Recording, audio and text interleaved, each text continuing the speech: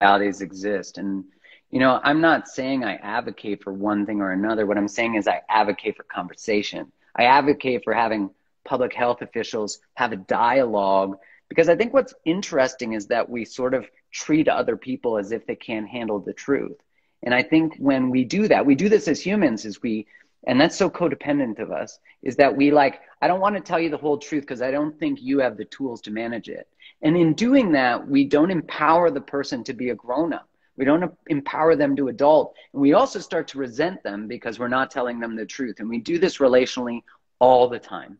And that's where, one, we get to hold on to the resentment, and that holds on to hierarchy in the relationship. I now have more power than you because I'm protecting you from this truth.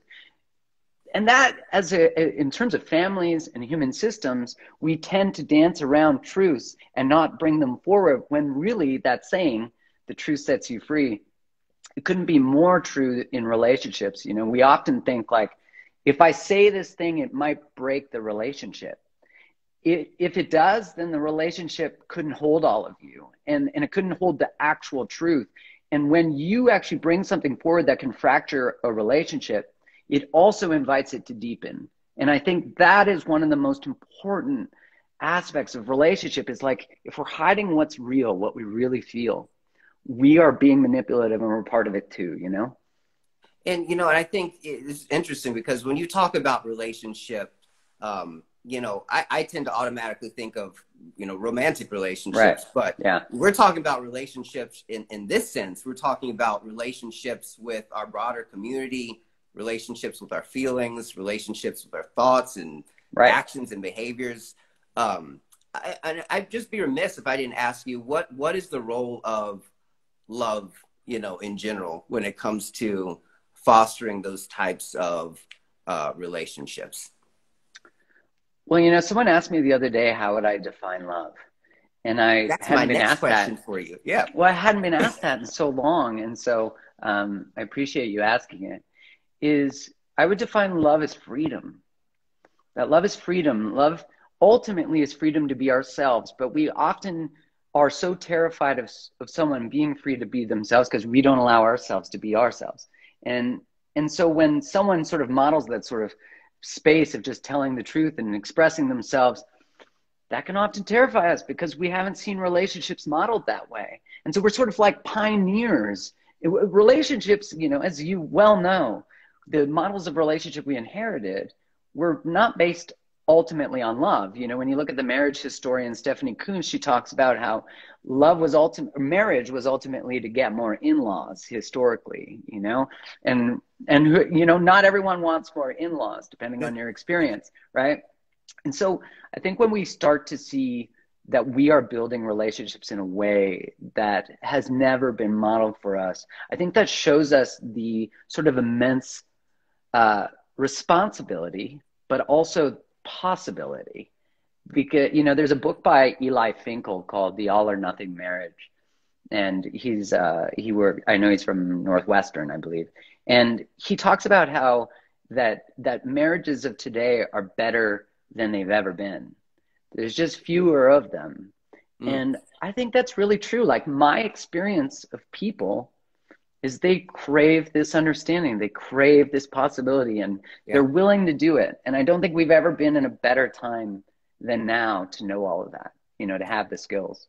Weird, because I was looking at hashtags on Instagram the other day, and I think love is like one of the most frequently used, like 2 billion people follow. It's like people really crave this idea of love, I think, in, you know, with regards to every single facet of their human experience. So my last question for you, Mark, I mean, where are you going with all of this? I mean, what is your intention behind your work?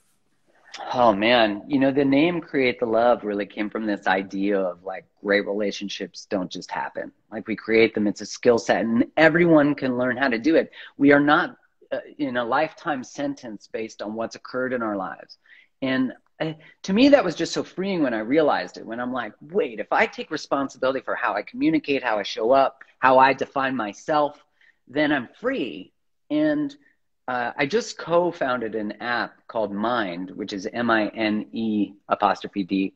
And The idea of it was to create like basically the world's first emotional network. That'd be about like, you know, the data on things like Instagram and Facebook, like when you go to use them, you often leave not feeling better about yourself, Right. often worse.